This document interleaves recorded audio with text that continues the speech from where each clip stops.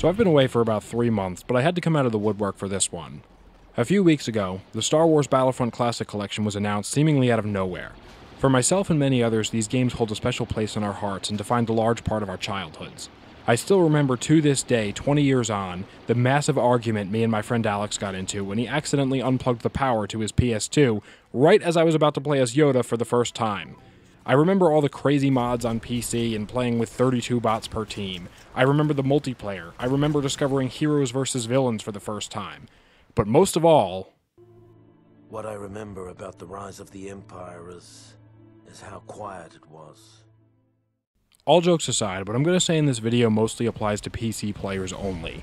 I get why people on the PlayStation 5 or Xbox would want to have a port of their favorite classic Battlefront games. For the most part, to those, I say have fun and enjoy the game. My only real gripes that apply to the console release of the game thus far is the fact that it's going to take up around 50 gigabytes of space for some reason.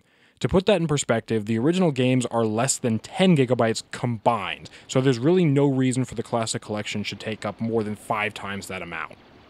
Other than the size, the big issue I have here when it comes to the PC release is the fact that they're charging over $30 for a 20-year-old game that, by the way, if you were to go on Steam right now and just buy the originals, you could get them for $10 each, also not counting the fact that they both regularly go on sale for under $5. This whole collection right off the bat seems like a scam to me, at least for PC players.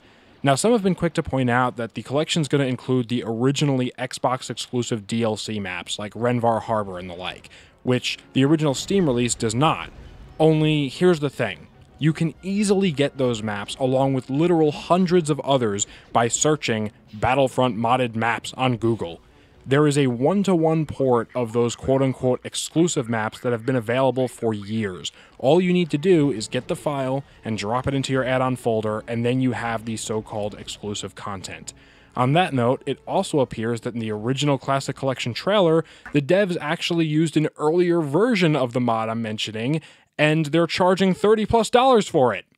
I believe this situation has been rectified now and they're no longer using the mod, but still, the fact that originally they were trying to sell us a mod for $30 is insane to me, and again makes the whole thing come off as some kind of scam. Then there's the question of what happens to the original games and their servers once the collection releases, and as of right now, those servers are still up and you can still buy the original games, and by the way, those servers also have 64 players in them, which seems to be a big selling point of the collection for some reason, even though we already have that. But what will happen to those servers once this new collection comes out? What will happen to the original releases on Steam? Will they be just delisted? Is this all a clever con to get people to pay more money for what's already available at a cheaper price? What is the point of even buying this game if you're a PC player? Even predominantly console guys could get a better deal by getting the original releases cheaper on Steam or GOG and putting it on an old laptop, as the game's system requirements aren't demanding at all. I used to run the original Battlefront 2 on a 10-year-old laptop that was literally held together by tape, and it ran fine. The only potential thing that may make the collection worth buying is the fact that it seems to be that they may have done some work on the engine, taking it from a 32-bit engine to a 64-bit, which may open up opportunities for more advanced mods and increased stability, which would be a good thing because, to be fair, especially Battlefront 2 with mods tends to crash a decent amount. But then that also brings me to my next point. What will happen to the hundreds, if not thousands, of old mods that have existed for the past 20 years? Wouldn't the engine change cause a lot of them to not work properly, if at all? There are loads of mods out there, from graphical overhauls to maps to entire new factions and characters, and my concern is that with the maybe more stable engine we're getting, we'll also be losing loads of these fantastic mods that people have done a lot of work on and that a lot of us love playing.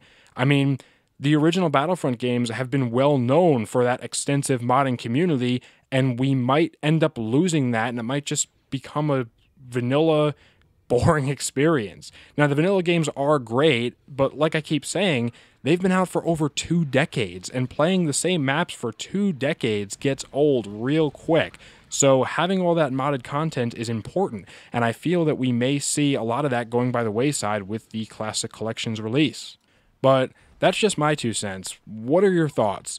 Will you be buying the collection? Do you think it's basically just a scam like I do, or are you somewhere in the middle? Can you maybe see more positives to the 64-bit engine? Let me know what you think in the comments below. As always, thank you for watching. I apologize for the lack of uploads recently. I've just been super busy in my personal life. As always, have a great day and stay safe. Goodbye.